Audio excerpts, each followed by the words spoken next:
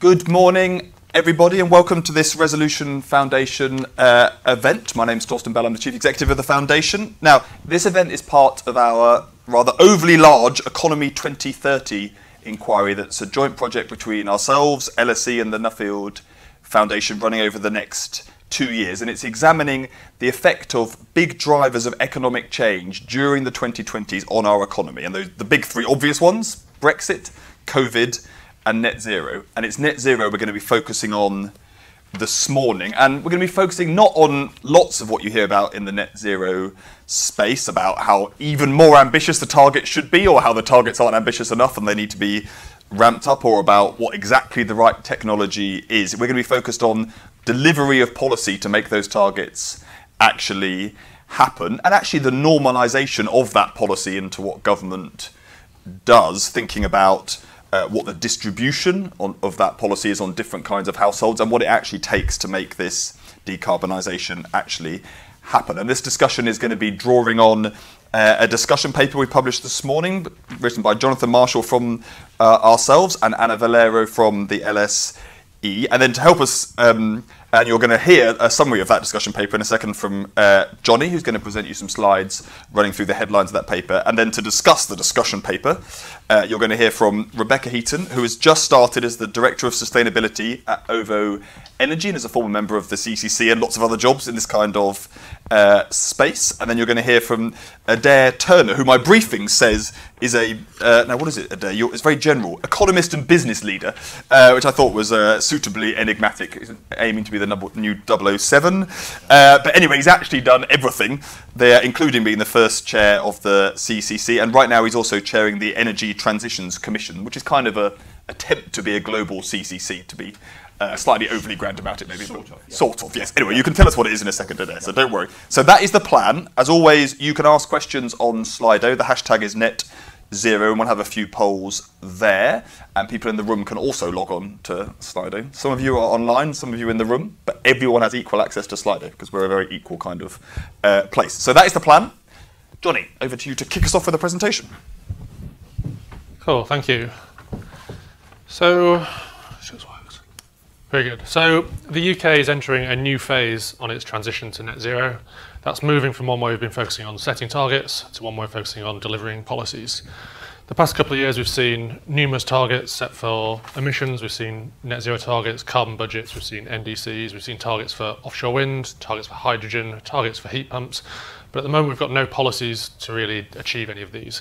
And the 2020s is absolutely vital in increasing the pace of decarbonisation, hitting these goals and getting back on track to where we need to be to reach net zero. And moving into 2020s, the next stage of decarbonisation is going to be very different to that which has come before.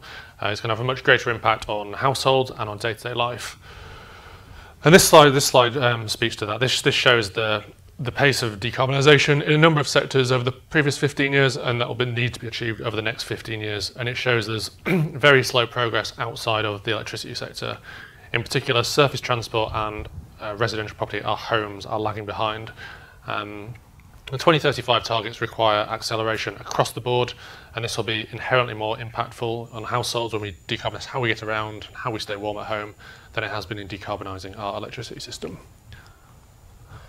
So our approach, the focus of our discussion paper out this morning, is to attempt to move the debate on from one arguing over targets or arguing over technologies to one in which challenges are faced up to and dealt with.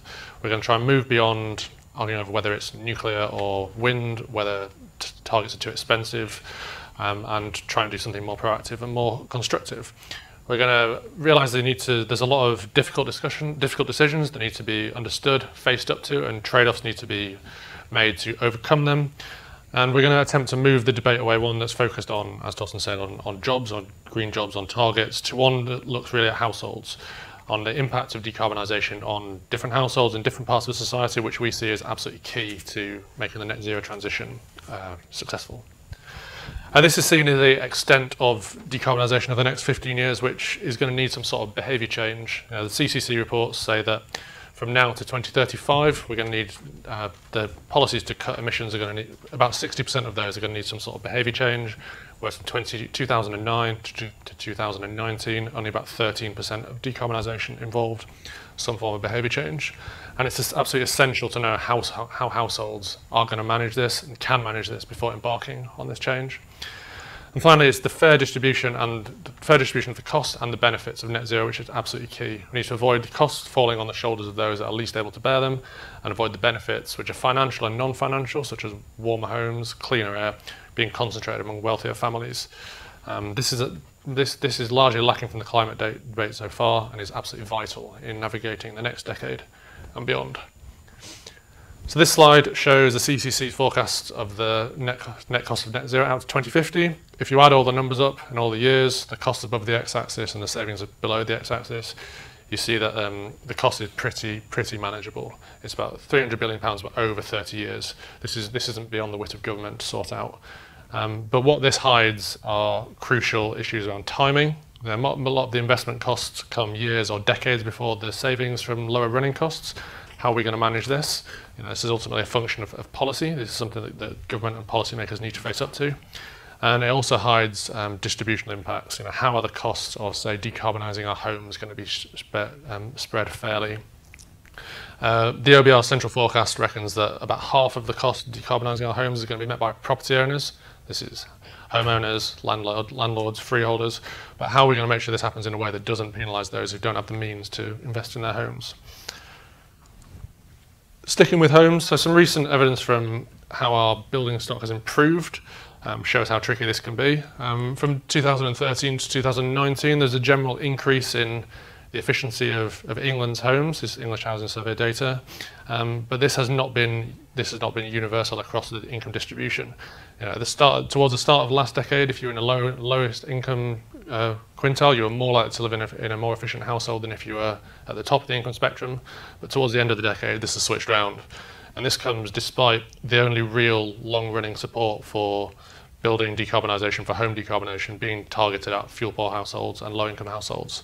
So we need to face up, we need to understand why these policies didn't work. Were they not funded well enough? Were they not accessible enough? Was there not enough demand? Figure out what the problems were, and then tailor those that are going to be in the next stage of our journey to net zero, so they work in a better way than they have done to cut emissions from our homes. This is particularly stark when you think about the energy price spike that we're undergoing now. If you live in an A or B rated home, a more efficient home, the impact of the price cap increasing will mean your gas bill will go up about £75 a year. If you're in an E or F rated home, that's going to be about £130 a year on your bill. So if this higher increase is felt by people with lower financial means, then it's obviously going to be problematic. Sharing the benefits of net zero is also as important as sharing the costs. So the main payback for investment costs of net zero comes in later years via cheaper motoring. So there's two main prerequisites you need to have as a household to access this. First is having a car. Around half of the lowest income households don't have a car, whereas half of the highest income households have 2 or more cars. But it's also vital to be able to charge your car at home, to use electricity when it's cheapest, overnight, to charge your car when it costs the least. And this is much easier if you can park your car in a garage or on a driveway or off the street. And again, you can see there's a split across the income distribution of how available this sort of parking provision is. If you're in the highest income households, the highest fifth of the distribution, you're about more than 3/4 of this group have access to a garage or off-street parking, and this falls to around half for low-income homes. And this means that without policy intervention, these benefits are going to be concentrated amongst higher income and richer families without policy intervention. So for a successful transition to net zero, we need to place it at the core of our economic model. This is going to require a more hands-on approach. If you look at the intervention that has been made in the electricity system, the government has used almost all of the tools at its disposal. We've had regulations, we've had taxes, we've had subsidies, we've had support for new technologies. This hasn't been the case for other sectors of the economy, and in the next decade and beyond, this is going to have to change. To do this, you're going to have net zero as a core tenet of what the government do, and it's going to have to require full government buy-in to avoid, like we've seen in the past, bickering between different departments, so that's led to progress being slow. Net zero will also mean that the shape of Britain's comparative advantage will change. We have growth industries in offshore wind, in carbon capture and electric vehicles, but without properly understanding these and planning for these, they could be lost. They could be lost or not exploited to their full potential. And then finally, net zero only increases the urgency that we need to refresh our fiscal policy. We need to face up to the fact that pollution taxes are dwindling and carry on dwindling. Fuel duty and vehicle excise duty will continue to fall as we move away from petrol and diesel cars and vans. And our current projection is going to have a gap to a tax gap by the end of this Parliament of around £13 billion per year. This should only increase the pace at which we sort of start to have the discussions about how we're going to fill this gap. Is it road pricing? Is it something else? We also need to talk about what we're doing about carbon pricing. Are carbon prices being used effectively across the economy? Do they work well enough to drive decarbonisation? And can they be implemented in a way that doesn't make goods and services more expensive for low-income households? So finally, just to go over it again, this next decade is going to be a new phase of decarbonisation where the impacts are more visible to households. Successfully navigating these is going to require a thorough understanding of the challenges and the opportunities ahead. The timing of the costs and the benefits and the distributional split of the costs and the benefits are absolutely essential in navigating net zero with a focus on households. And finally, we need to take net zero out of the silo within which climate policy has generally been placed and putting it at the centre of the UK's economic model. Thanks. Great, thank you very much indeed, Johnny. And I should apologise to those watching online that we're slightly struggling on the slides visibility, but they will all be available on the website along with the report itself. So, lots of food for thought there. Some kind of an attempt to thread a middle line between those that say this whole thing is really, really easy and we should just get on with it, and those that say it's so hard we should give up. But you weren't really ever in the give up bucket anyway, Rebecca, so over to you. So thank you. I would say I very much agree on the moral and economic case for action, and I think it's never been more obvious than now with these soaring gas prices. 80% of people's of UK homes are heated by gas, and a third of an average electricity bill in the UK is linked to fossil fuel prices. So if we can try and decouple that, that has to be a good thing. So I think there's a real economic upside to net zero. And also, though, there's benefits to people's lives. Now, I know that might seem a little bit counterintuitive, because I completely agree. We've got this really costly and disruptive journey ahead, but ultimately we're going to come out in a much better place. So that's the optimist in me speaking. So I've recently joined OVO, and a real reason why I joined OVO was because of their focus on zero carbon living and on taking consumers on that journey and helping consumers to really decarbonise their lives and their homes. So the sort of solutions we're talking about are, first of all, getting the fabric of our buildings right. So we all know about insulation. We really have to focus on this. But then secondly, electrifying heat, which we all know about. Predominantly, that's probably going to be with heat pumps. But then linking that really closely to electric vehicles. So what can we do with our EV batteries in all these cars? And finally, the intelligent tech, which links it all together.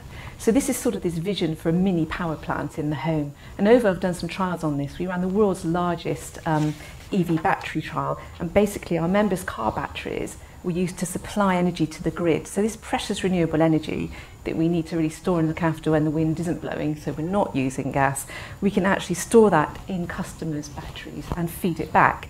And the average income from our customers doing this was £420 a year income that they got, and the highest was £800 a year. So we know that this can work, which is why the optimist in me is feeling more comfortable. But how really do we get there equitably? So I think history will really judge us on whether we've taken everybody on this journey. And it's all very well for me with my EV, but that's not going to work for everybody. So what can we do? So I do worry about EVs. The great thing about them is you can just go in and buy one in your local garage. That's fantastic. I worry about stranded assets. So these petrol stations, I live in a rural area, there aren't that many petrol stations anyway. We're going to end up with even less. That's going to be the poorest who are going to be really hit by that. But I think more of a concern for me really is electrifying our heating in the UK. So there's two big challenges here. Firstly, the upfront costs. I mean, these things are so eye-wateringly expensive at the moment. So we really do need some government support, but that support should really be aimed at those who are less able to pay. We really have to focus that support. And secondly, And this is, I think, an opportunity to really develop the heat pump industry in the UK from a cottage industry into something much bigger. It's really well nigh impossible to find a heating engineer. There's 1,200 heat pump engineers in the UK. There's 130,000 gas engineers. And let me tell you, I don't think any of those heat engineers live in mid Wales, because I'm really struggling to find someone to put one in. We've got a report coming out in a couple of weeks which really talks about some of the policy levers we think and how this can be really an opportunity in job creation for the UK. Other things we could do, so the government have set a ban on gas boilers in new builds, that's great. How about looking at a ban on gas boilers in all houses, or new gas boilers in all houses? So if your gas boiler goes kaput, you might have to then move over to a heat pump. So that's the sort of the upfront cost, but the running cost, at the moment, it's going to cost you a lot more to run a heat pump than it is gas, to heat your home with gas. And this is because if you look at an electricity bill, 20% of your electricity bill are these levies, and only 2% of your gas bill is actually these additional levies. So what we need to do is remove those from our bills and generate that income through income tax, which is much fairer, and just put a basic carbon tax on gas and electricity. And that would make the running costs of these things much more equitable. And finally, one little thought, stamp duty. We've all seen how that's been really distorting the market at the moment. So how about a zero stamp duty for a zero carbon home? And I'm just going to finalise a little bit about why I think this is better for lives by sharing a little bit of an anecdote from me, that I spent my 20s and early 30s renting very damp cottages in mid Wales where I would just have one open fire in the living room. It's miserable, it really is miserable, lovely in the summer, quite grim in the winter, and it's not good for family life either. So I think there's a real opportunity here to also improve lives, and as well as giving consumers a lot more control over their energy. Thank you very much indeed, Rebecca. And that was good positivity, except for any Treasury civil servants watching who you just asked to give up their stamp duty revenue when they're already losing their fuel duty revenue, and they'll all give up their day's work by lunchtime. Just a suggestion, just being creative. I know, it's good to consider people's well-being of the viewers as well as of the thing. Now, Adair, what's your level of perkiness? Well, look, I think it's great that the Resolution Foundation is now bringing its classic skills of granular analysis, focusing on households and distributional issues, to this issue of how we get the transition to a zero carbon economy. And the starting point, I was very good to see, is that great slide taken from Chapter 6 of the Climate Change Committee's 6th Carbon Budget Report, one of the great Chapter 6s in the world. And in there is that chart which shows the essence of the economics of this transition.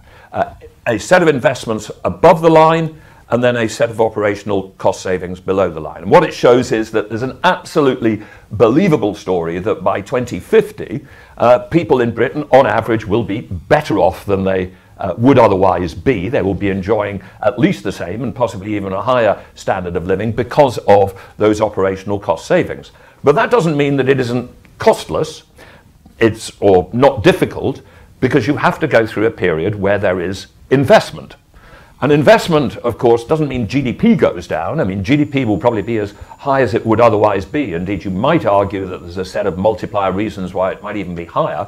But if you've got to invest an extra 1.5% of GDP by the 2030s, and you have the same GDP, that means less consumption. You've actually got to persuade people, let's make it come real here, spend a little bit less on restaurants and holidays and some more on heat pumps. That's what this really means. So the issue is this possible? What policies are to drive this? Where are we? And what are the distributional consequences? I would say the issues are important, but not, difficult to deal with in the transport space and really tricky in the residential home space. So will the UK decarbonise road transport, passenger road transport? Yes, it will. We now have a commitment that it will be illegal to sell emissions-producing cars after 2030. That's in there. The manufacturers will have to respond. We will primarily respond to that by a rapid growth of electric vehicle sales, which by 2030 will be getting to very high levels, and then that will run through the stock. So will the transition occur? Do we have the instrument in place to make it occur? Yes, we do. On the other hand, there are some distributional issues, and they are fundamentally of two things. One is the one that Johnny highlighted, which is different access to cost of electricity. If you have off-street parking and you intelligently go to a company, I won't name what the companies might be, and get yourself an electricity tariff so that you charge your a electric car battery in the middle of the night, you will pay maybe 5p a kilowatt hour.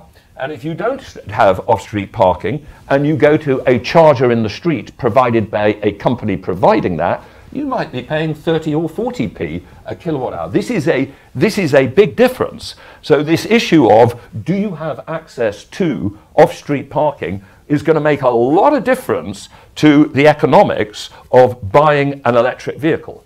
Now, at least initially, electric vehicles are also going to be more expensive to buy up front, but much cheaper to run, provided you have access to that at-home electricity.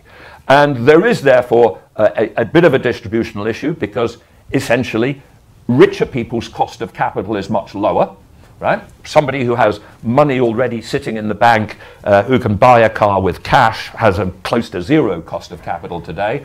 Somebody who doesn't have that and has to buy it on a lease or a credit thing is paying a much higher cost of capital. So wherever we have upfront investment for future benefit, that has a clear distributional impact.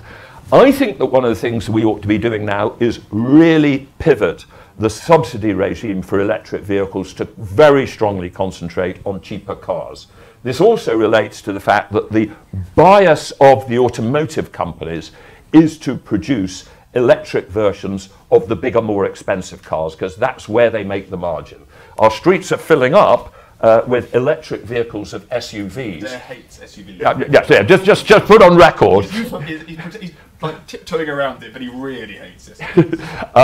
And you know, we don't need to subsidise those any longer. We've got a clear forcing technique. We've got a stick in there, but we need to make it easier for we need to encourage the automotive engine companies to be producing more smaller electric cars, and we should be subsidising those for lower income people, as well as providing charging infrastructure publicly and trying to make that as efficient and as cheap as possible. Now, we need to think about how to do that, but it may involve a more strategic plan of how we get there and some regulation, rather than allowing it to a completely chaotic market in which we end up with these somewhat expensive a on-street and a not at home a charging mechanism. But the much bigger issue, the bigger issue by far, is residential heat, because just on the automotive, I'm pretty confident that by the late 2020s, electric vehicles will be cheaper to buy up front as well as cheaper to run. So in a sense, the technology is going to come to our rescue there. But residential heat is the big one. That's the big figure above the line on the chart that Johnny showed. And I actually think it's even bigger than the CCC thinks and the Treasury thinks. I mean, I actually think they've got too much above the line on EVs. I think they're overstating how much expensive EVs will be, but they're plugging in, I think it's about 8,000 or 10,000 per household on the residential heat side. Wouldn't at all surprise me if it ends up being more. And so here, this is a invest now for what each household is a non-trivial amount of money for a future benefit, which ought to be a future lower price, though there's the issue that Becky has mentioned about the unequal treatment of electricity and gas today. But these are significant elements of a investment, and they're also distributionally complicated because it's partly a gradient by income and wealth, but it also has layers of granular detail, right? There are at least some people in less well-off homes who are already in efficient homes, right? And there are some people who are in very inefficient homes. You also have very complicated gradients by family size or age, etc. On the whole, higher energy expenditures on residential heating correlate with income, but they don't entirely. Some of the highest is retired couples living at home and being at home all the time. I mean, rich people who leave their house to go to an office, which we may start doing again in future to a greater extent over last year, don't need to leave their heating on when they're not there. Retired people at home do. So we have a very, very granular and complex distributional issue. And we will need a vision to how to get through there. And this is the area where there isn't the government policy. It may be imperfect and incomplete, but on the EV transition side, we have a clear government policy. On residential heat, we don't really have a policy either to drive the transition at the speed that we want, or to deal with the distributional consequences of that transition.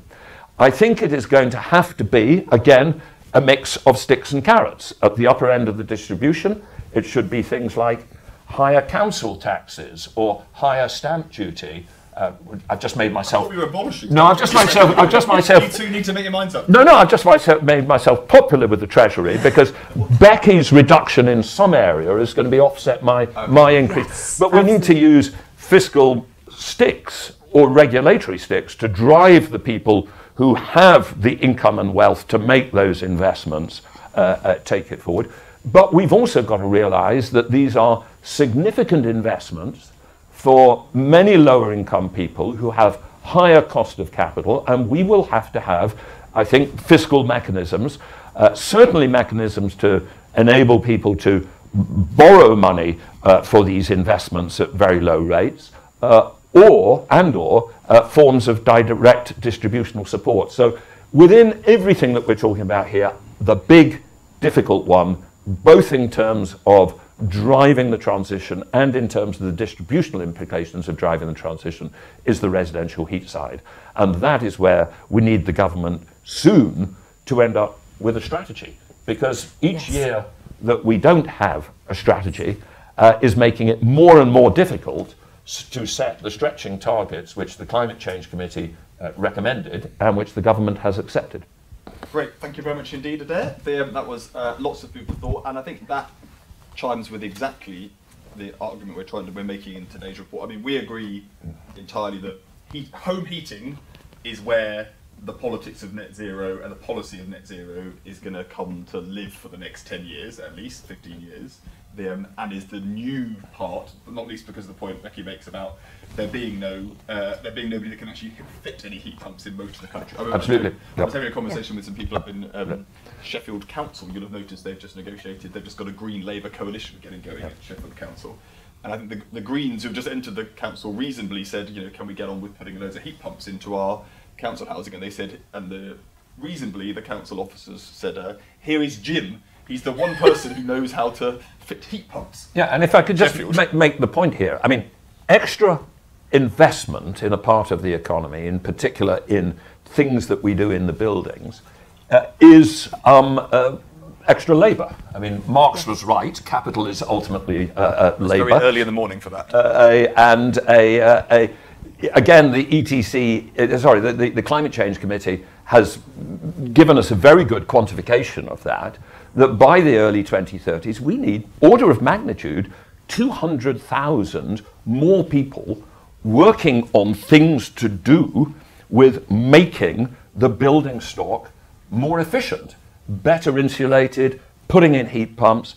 But that is, at one level, a great story in terms of levelling up, because those 200,000 jobs, unlike, say, jobs in the offshore wind industry or the battery industry, which will be good jobs, but they will be necessarily focused on industrial clusters, by definition, these jobs to improve the building stock are jobs equally spread across the country in relation to the population and wherever there are buildings. So it ought to be one of the most attractive possibilities in levelling up to create 200,000 of these, insulators, plumbers, electrician type jobs. But we absolutely need a strategy for the development of those skills, which brings together the supply and... Well, hold on a minute. We've got some great audience questions along those lines. So stop skipping, because you've got to give the people a chance to ask their question before you answer it. Right. Okay. So, but first of all, just so for those of you watching on Slido, we're putting up the first poll, which is basically getting at this big question we've been asking, which is which of these areas will be the biggest challenge when it comes to, and hopefully you won't all just agree with us. So is it housing, which is basically getting these gas boilers out? Is it transport? We focused in this discussion so far on household level transport, so private cars. There's obviously some other issues to do with decarbonising public transport, and even harder, decarbonising our air transport, which is obviously the big longer term challenge. Or actually, is it the bit we haven't discussed much until Adair went and cheated and skipped ahead, which is the world of work, which is some people work in carbon intensive industries, and those industries will need to either change a lot or shrink. And is that, and I have to say, if you see most of the just transition discussions over the last 10 years, actually they've tended to focus on this world of work question rather than the consumption question, which our discussion is focused on much this morning. So have a vote on that, those of you on slide. I'm going to come back to the results in a second. And then let's dig into this. So I thought we'd split this conversation, we've got about 40 minutes, so into two big chunks. There's change. So there's like the level of change, our readiness for change, how intrusive it is in our lives or our work. And then there's this costs question, which most of our conversations focus on, but like who bears which costs and actually who gets which benefits from this, and how much can policy affect that versus how much is that intrinsic to the nature of decarbonisation. So I thought we'd do that. So let's start by taking this general question of readiness. So the premise of this discussion is the government has set some ambitious targets. Those are ramping up during the 2020s. They require, as Johnny said in his presentation, they require decarbonisation to go from being something that happens in the abstract in the electricity generation business and to start happening in our lives, basically. That's the big change in what's going on. If you look at the opinion polling, the good news is the public thinks climate change is a real problem and we should probably do something about it, and supports government announcing targets, which is why governments keep announcing more ambitious targets every few years. And if you ask them what should change in their lives and are they doing enough, they broadly say, I'm doing quite a lot and I think other people should probably do something in their lives. And they definitely don't say, I'm ready to replace my gas boiler, even if that costs me a bit of money in the near future. They are more positive about cars. So I think public readiness on cars is basically there. Yep. But on other stuff to their lifestyles, there is not readiness for really swift action on the scale we need. So how should we balance that optimism versus general optimism versus specific lack of optimism? What do you reckon, Adair? Because you're always so perky, but let's have a bit of... Well, look, I think the answer is, you've almost said it, that the most difficult things are where people have to do things in their own homes. So it's important to realise, Johnny showed that figure that we brought down the emissions a lot in the electricity system. There's still a lot to do in the electricity system, but it's now about making the electricity system much bigger while completing the decarbonisation. I mean, broadly speaking, over the last 10 years, we've taken a system delivering about 330 terawatt hours of electricity with a carbon intensity of about 550 grams per kilowatt hour.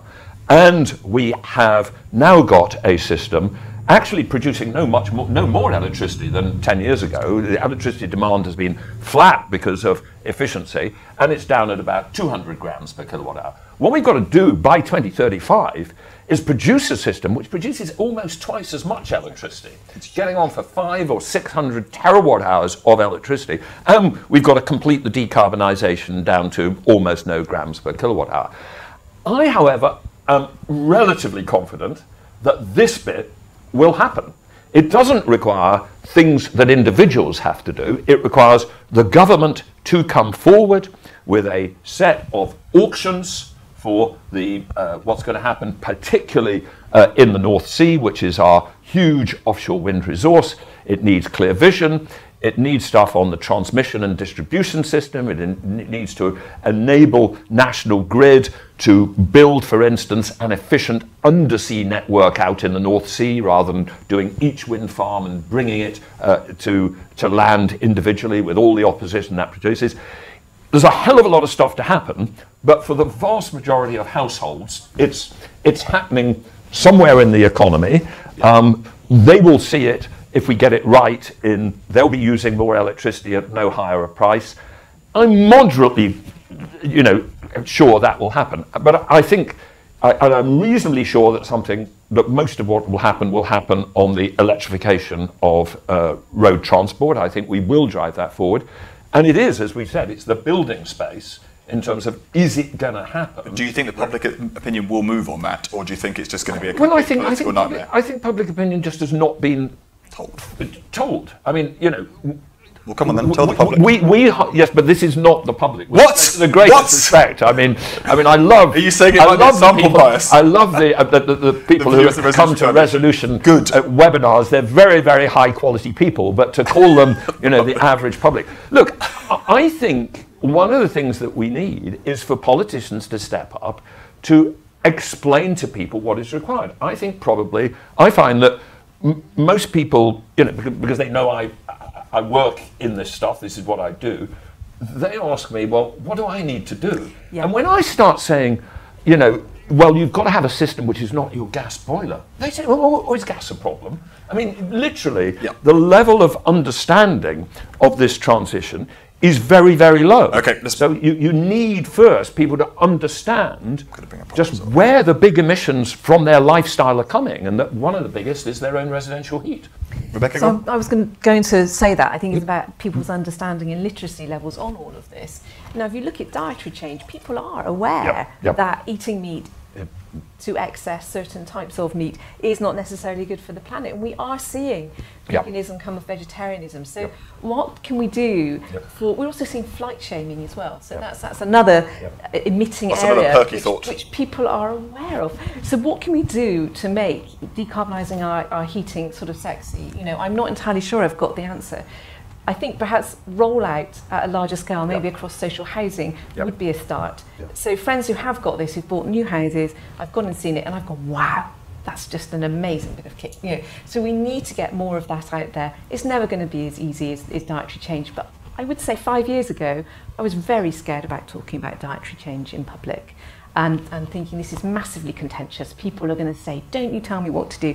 And actually, we're really seeing some movement on that front. So okay, that's good optimism again. Let's bring up the results of the poll to see what everyone else thinks back home. And then we're going to come on. I've got a question for you, Rebecca, from the audience. So let's bring up the results on the screen, if we can. Here you go. Oh, well, that's really boring. Okay, fine. All right, you all agree with us. This is the problem, okay, people? Even if you agree, let's at least pretend, because otherwise you haven't got a debate going. You should have done that before we presented. Okay. Yes. Thank you for the feedback. We'll take that into account. There's a survey at the end. Everyone else can give us their feedback. Right, now, Rebecca, a question for you here, which is on the specifics of some of this, which is we're talking about disruption via heat pumps being put in, but obviously heat pumps are only appropriate for some kinds of housing, and a harder, not impossible, but harder in flats, for example, or places with small gardens. So how should we, here's the question from Henning, so what are the, do the alternatives, are they less disruptive, more disruptive? How optimistic are you when you come to kind of, some of your customers who are going to be wrestling with this in the decade ahead, that we are, that we're not going to get people scared off by basically being forced into one technology? I think, in terms of scale, there are enough residential houses where heat pumps clearly are the answer. I wouldn't say they are the only answer. They are quite large. I think they're coming down in size, so I think that outdoor space becomes less of an issue. I was surprised at how big some of them are, and quite noisy. But then some of them are also not. So I do have a lot of faith. We're really, really early on here in this technology journey, and I think we will see massive, massive improvements. I also wouldn't say heat pumps are the only answer. To me, they are the most scalable and the answer to the really material solution. I think we will see some hydrogen, particularly in a sort of more of a mosaic pattern across the UK, particularly where you might have an industrial cluster that's producing hydrogen. So I wouldn't rule that out.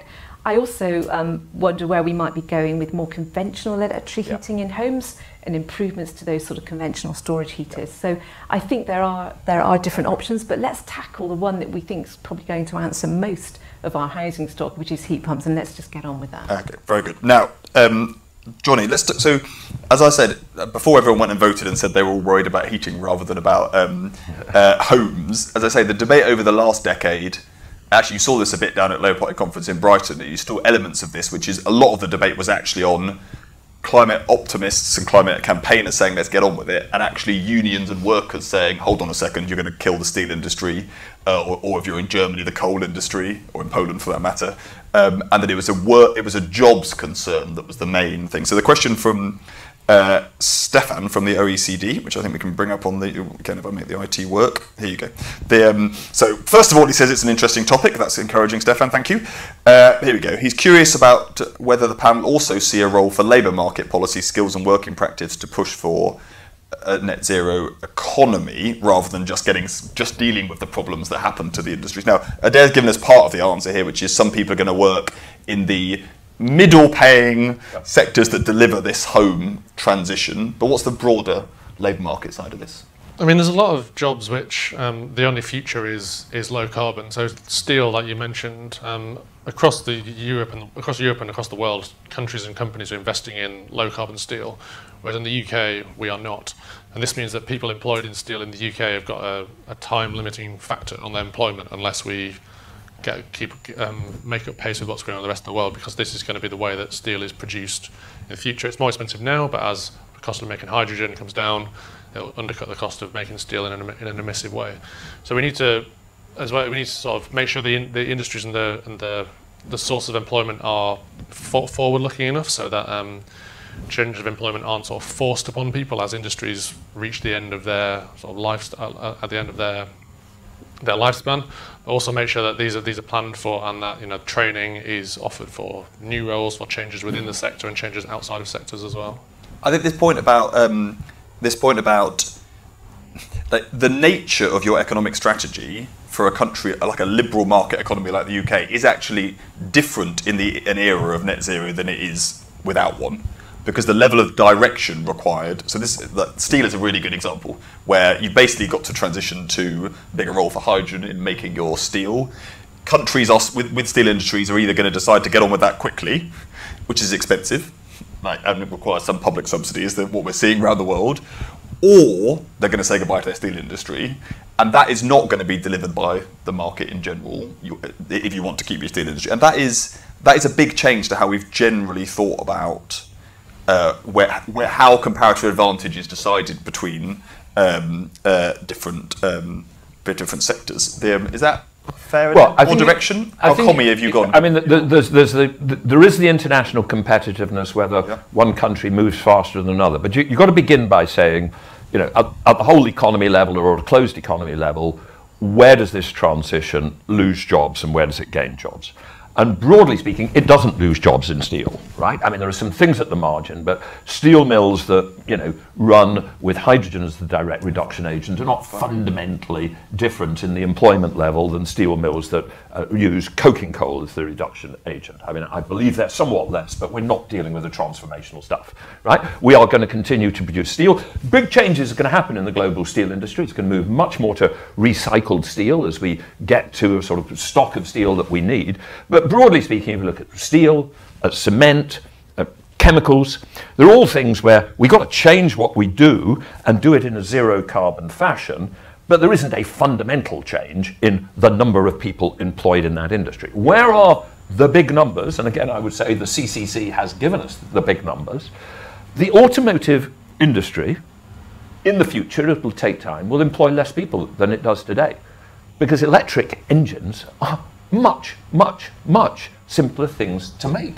An internal combustion engine is unbelievably complicated. I mean, if we already had electric vehicles and somebody came along for the first time and described an internal combustion engine and said, what I'm going to do is put some high explosive into everybody's car and set off a set of controlled explosions, which is going to produce some motion but also some heat, so I'm going to have to cool it down, and then I'm going to have to, you'd say complete lunatic. Now, the automotive companies have done a tremendous job over 100 years in making this fundamentally complex thing work as best possible, but it's an immensely complicated supply chain with huge numbers of moving parts. Electric engines are massively simpler. And that means that by 2035, 2040, there are going to be less people employed in automotive manufacturing than today. And in repairs. And maintenance as well. Repairs and maintenance. I think repairs and maintenance. This is the even bigger one. Electric engines don't break down. They don't break down to anything like the same extent. So, broadly speaking, 100, 200,000 people will probably have to move from mending your internal combustion engine car when it breaks down to mending your house. Mending your house. I mean, this is where the big numbers are in switches and people. There is a separate issue which is about comparative advantage, and there's a point you've made to me, Torsten, in the past, is it isn't all about jobs, it's also about value added, and even where there are relatively small numbers of jobs in absolute numbers, they're still important to the economic prosperity of a nation. So we have got to think about, are we just going to buy our wind turbines from elsewhere, or are we going to have those supply chains of high quality jobs producing those wind turbines, or the nacelles, the engineering that goes into the running of it here in the UK? And so that is important, even if in total number of terms it's not where employment, it's not where the big battalions are, either on the plus or the negative side. Right, yeah, I agree with all of that. And just as an aside, I think it's really important when people think about countries' economic strategies that countries go through phases of either just caring about their GVA, so like where's the value added coming from, which is the long-term driver of their living standards, or they go through phases of just caring about employment. And if you don't have both, you are stuffed, is our polite way of putting it. And you've got to have a strategy that mainstreams both. They don't need to be the same thing. They can come from different sources, and one is not more important than the other, but you have to have both, otherwise you're basically either poor or you don't have enough jobs, and both are suboptimal. Right, last question in this section is from Claire, which is specifically on, there's actually a number of questions in this space, but we'll use Claire's one, which are basically to do with, okay, but how are we going to get people the skills to make this transition happen? Like, it's easy to say people are going to move from dealing with our mini explosion-based cars to putting heat pumps into our homes. But some people are asking, how do we actually make that happen? Some people lower down are also asking us, can't we just get the existing gas boiler people to do all the heat pumps? What do we need to do to make this actually happen in practice in the real world? I think we need a massive sort of training programme and awareness raising programme. We are coming out with a report which has got some of these suggestions in it in a few weeks, which I don't want to preempt really. But certainly embedding this into training and education much more, which is a bit of a no-brainer. I think these 130,000 gas engineers could probably be retrained to be heating engineers. That also seems like a little bit of a no-brainer. We aren't going to be having gas, do need heat.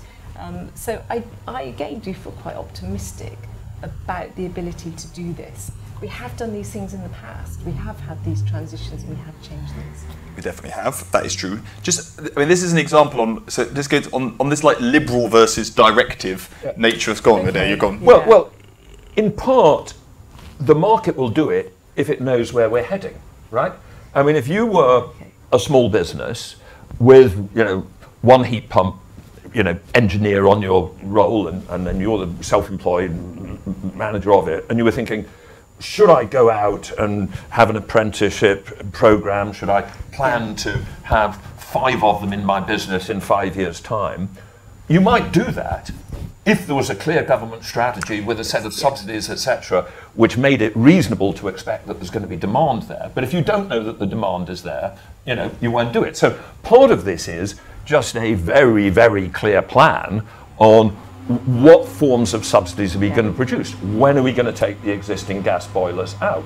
And then the market will pull through. Now, it won't pull through entirely because there is then a role of government support for training and local making sure that the places are available for training, etc. But I think step one is to give the market the best opportunity to work by giving certainty, because if you were, an SME potentially in this business at the moment, you wouldn't go out and preemptively hire some new people because there is no there is no plan, there is no certainty that the demand will be there. So Okay. creating the certainty of demand, I think, is the most important step one. Because at your heart, although you keep referencing Marx, you are basically a massive liberal still, I dare you see. And just to sound a bit more directive on it, so government has obviously tried. Government has obviously tried lots of ways. I mean, government's banging on about how they were definitely going to support homes to become more energy efficient. Is like one of the big stories of and basically every policy we've tried in this area has been a turkey. So even in the last 18 months, the government has announced a big retrofit program, and the reason it's failed, there's other reasons, which is the public doesn't want to take on loans basically to retrofit their houses. One reason. So that's like a psychology problem. But you've also got a delivery problem, which is we keep trying to push money and policy into an industry that is under-regulated, is poor quality, and basically people are then going around being ripped off by people who don't turn up to put... No, you may well need... You need some regulation. You need some regulation. You need to define standards. You need to help make sure that people know where they can go, and that is a certified heat pump engineer who's going to do it in a good job. So that doesn't quite make one a Marxist, though, Torsten, I think. I didn't say I was a Marxist, I was a little bit less liberal than you. What do you I think the Green Homes grant failed because it was a bad policy rather than a lack of demand. There was a huge uptake for it, a huge interest in it, and the way the policy was designed not only had implications last year when there was a mess and it was embarrassing for the government, but also for communicating to the public that millions of homes need upgrading, millions of heat pumps need installing. If the only interaction with that process so far is with a fairly shoddy scheme, that's not going to help with future iterations. So what's all if you look at insulation, which is slightly different, I think, from heat pumps, and it's a very local issue, very much. And there is an obligation on electricity suppliers to do insulation schemes and energy efficiency schemes, and I think that's actually working quite well because people are used to having someone coming in and reading their meter. They're used to that sort of interaction. We also know where these people live. We know who they are. So I think that's been quite positive. Okay, that's good. There are other levers of the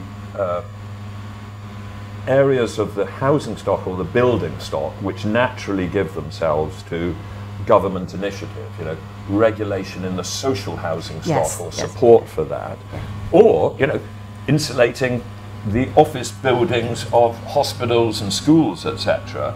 And now it may cost money. It may mean that you've got to move away from the lowest cost expenditure on those buildings, but that is where you can use the power of public procurement to help create some of these skills and capabilities which are then available for the private owner-occupation stock. I think that's what we need to get heat pumps off the ground, very much. But I think also for a homeowner, there has to be value in having a green home, and that was sort of what I was alluding to of my somewhat flippant stamp duty comment. But there's certainly a role for green mortgages, and we are seeing that come. We really are, and I think in the next year that's going to be we're going to see a real escalation in that. Okay, well, because the green mortgages and others are basically attempts to answer the cost, both the timing and the distribution of the costs problem. And they help on the timing, and they're less helpful on the distribution, basically. But on the distribution, I mean, if you think about, I sometimes think about it. There's a sort of income elite who are also a wealth elite who have, if it's 15,000 quid, they've probably got 15,000 quid in the bank, and they should get on with it, earning zero. Their cost of capital is zero. They should get on with it. And they should be forced to get on with it. There are other people at the other end who actually need, support to do it, distributional support from fiscal transfers. There is probably a non-trivial slice in the middle who, if they have an existing mortgage, which is now at 60% loan to current value, and if their mortgage provider says, look, here is a dead simple way of adding 10 to 15% to your mortgage, and maybe you put in a bit of a fiscal sweetener to make sure that incremental interest rate is as low as possible. So here's another 15,000 quid. It's going to cost you 1% to borrow this.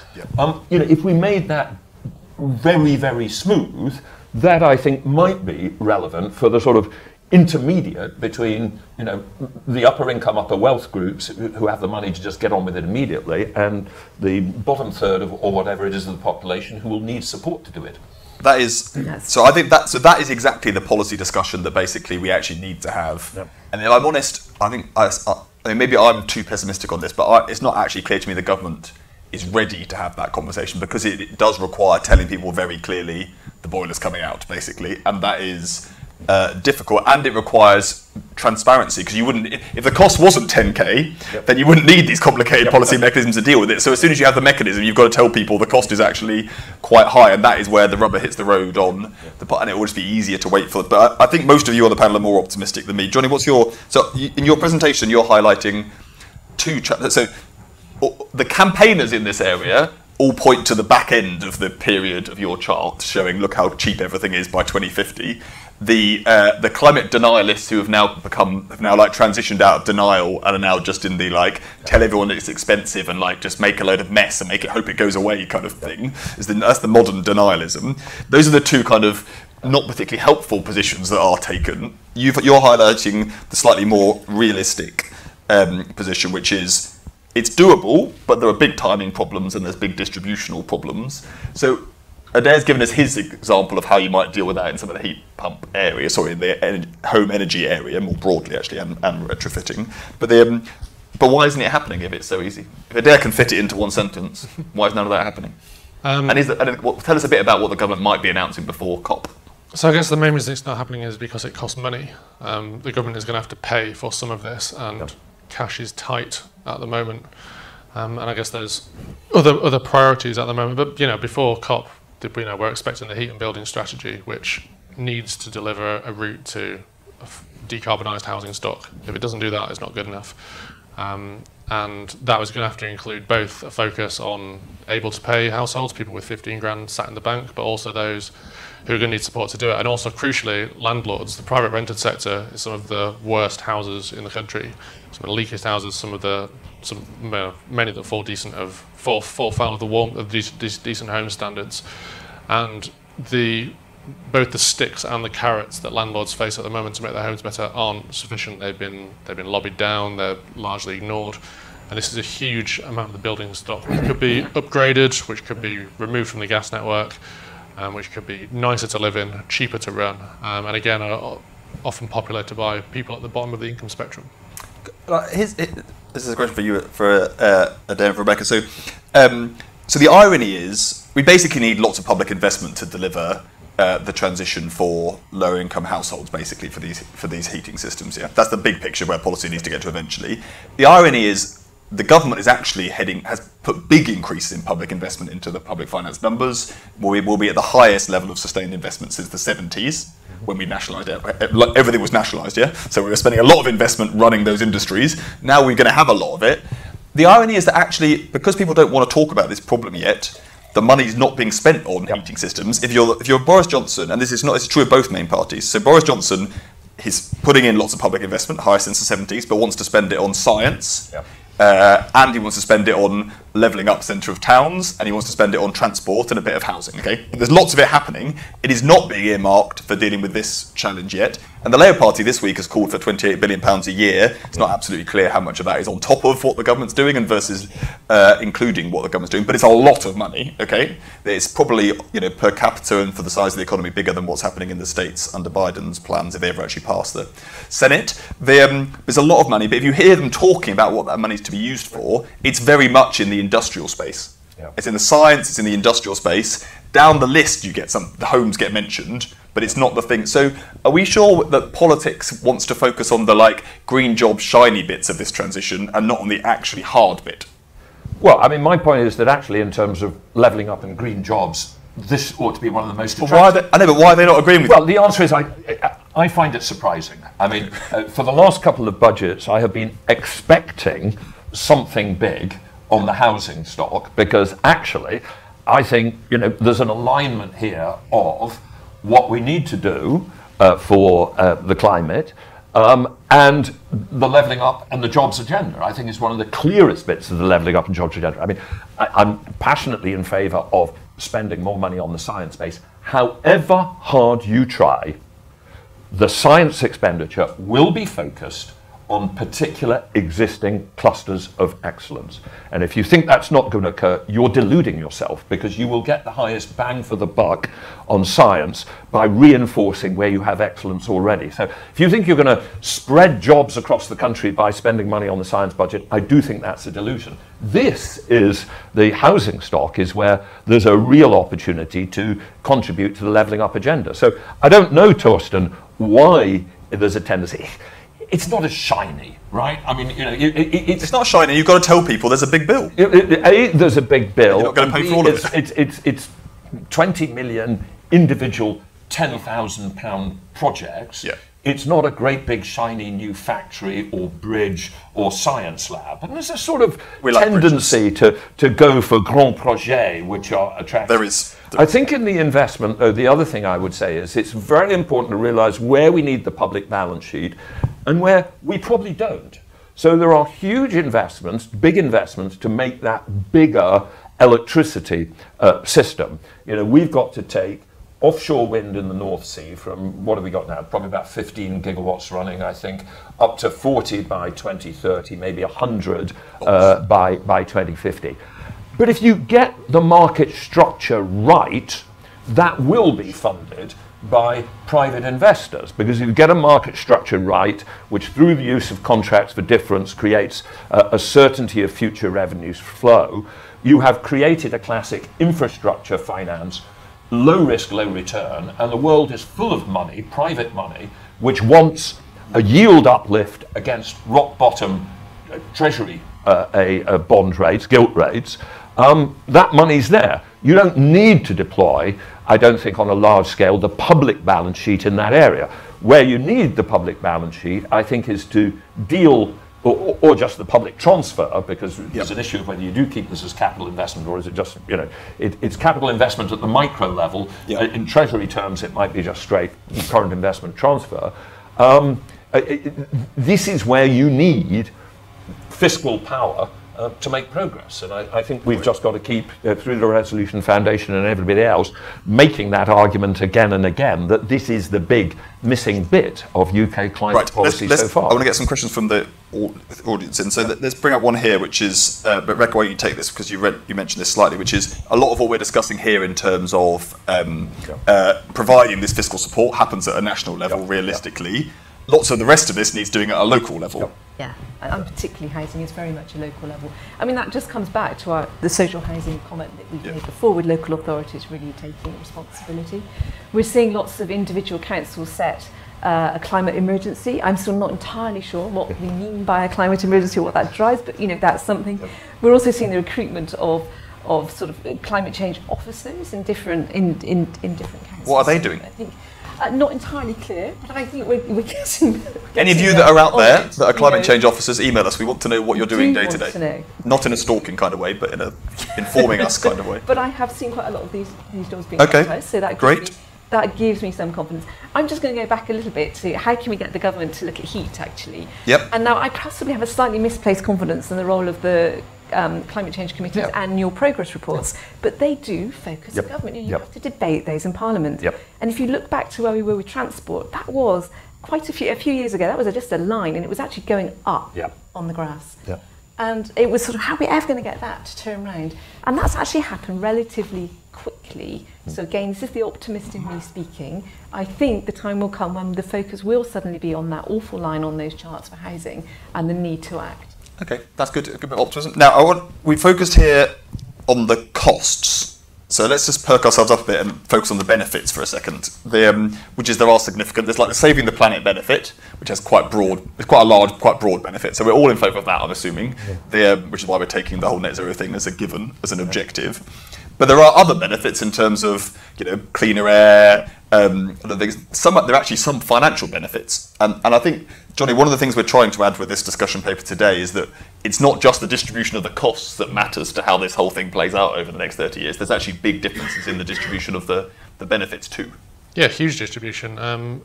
To go on cars, if you live on a main road at the moment, you're going to see a huge improvement in your local air quality as cars, as transport decarbonise, and this has effects on your way of life, on house prices, on health of yourself and of your family. And again, warmer homes as we decarbonise housing. There's the state of Britain's housing stock is close to being an embarrassment compared to those in Europe. And speak to yourself. My house is perfectly fine. Well, mine isn't. But yeah, improving that means that we're going to not only spend less money on gas, which is expensive, is imported. We're also going to have less damp, less mould, better living conditions. It's better for sleeping, better for learning, better for working from home. It's just a vast improvement in the quality of life, which is beyond just lower costs of driving around. But I don't want to sound like a kind of the accountant here. But what about the money? So we mentioned if you look at that if you look at the money that's saving you money in the long term, it basically is just cars. It is cars. It's all cars. The rest of it's tiny. Yeah, but this is taking the CCC cost forecast as a given, which have historically underestimated how much energy gets cheaper. Yep. And if we move to electrified heating more widespread, that's only going to get cheaper, and it's only going to undercut. I think by the second half of the century, if we're successful, household budgets will be spending both less on road transport and less on heating than they would under a business as usual. I think it will take longer to get there on the residential heating side, but I think that's where we will be eventually. But there's a cost of the investment required to get there. And also we'll be dead at it. But that's just our personal problem rather than the... anyway, right, let's... you won't be dead. Basically, we'll by the end of it, the way things are going. Right, okay, so we've covered off timing issue, we've covered off the distribution. On the distribution, we need to focus on the cost, but also where the benefits lie. I want to briefly touch on some of the macroeconomics of this. Okay, so there's two issues coming through on the questions. One, which is from Sushil X of the MPC, who reasonably asks us, and this is slightly relates to, so how much of what is going on, is that this whole net zero transition is us dressing up basically a supply shock to the economy, one we want to make happen, and that's going to have implications for the overall level of inflation in the years ahead. And would it be better to have a higher inflation target? By the way, there's going to be lots of Resolution Foundation reports on a higher inflation target next year, although those are mainly not being driven by the net zero transition. They've been driven by the fact that we haven't got a macro policy framework anymore. But would that higher inflation target, this is basically, can we lubricate the economy with a higher level of inflation so that we don't end up with relative price changes causing us big problems as we look to make this transition? So what do you think, Adair? You're the kind of the macro-ish guy on the panel. Well, that's a new question for me, so thank you, Sushil, for Life is all about new questions, isn't it? I start with the assumption no. This is where I get a bit conventional. I think there's something to be said for, once you've got an inflation target, having the certainty of broadly sticking to it. Very important that inflation targets are not zero, but are positive, precisely in order to lubricate the movements in relative prices that all economies need to adjust. I think I'd have to think about this more. I mean, obviously we will have, some significant shifts in relative prices.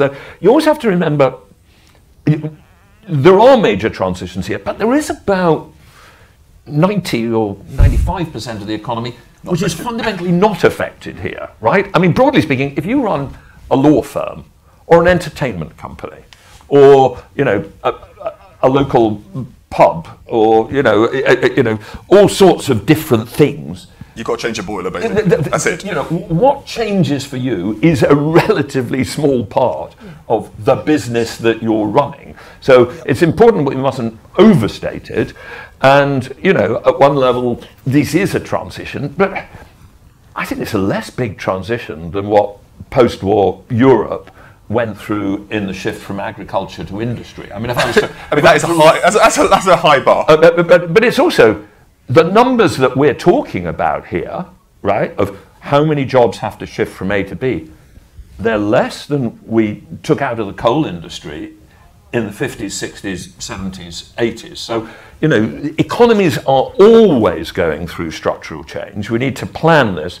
So I think my answer, Sushil, is no for now. Okay. But I'll think about it further, and you may be able to convince me. Okay, Sushila, I think as in we're doing that research at the moment. My starting point is actually that you're probably right, Sushila, but maybe less for the net zero reason, and yes, for lots of other reasons. Yeah. Although I should say I think it's really hard, and ideally we'd like the Yanks to get on with it first because it would make it much easier for the rest of us to do it. Step one, I mean, what I'd have said a year ago. It's all a bit more complicated now with this temporary shock that we got. Yeah. What I've said a year ago is central banks should make sure that we hit the inflation target that we've got.